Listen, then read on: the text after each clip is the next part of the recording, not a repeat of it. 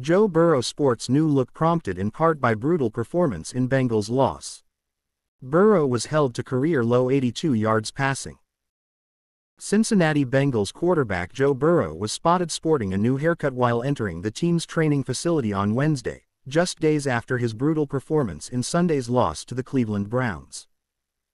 Burrow, who threw a career low of just 82 yards, met with the media this week while showcasing a new look.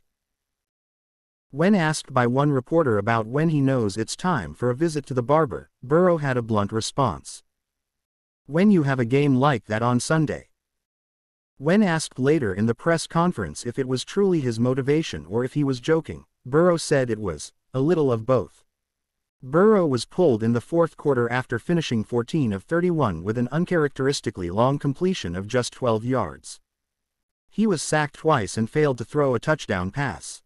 His 82 passing yards were the lowest of his NFL career. His previous low was 148 yards in the Bengals' Week 11 victory over the Las Vegas Raiders.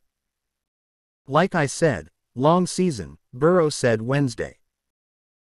"Everybody's got bad games. That's going to happen, and what makes you who you are and hopefully makes you the player that you are is how you respond to games like that and how consistent you can be afterwards."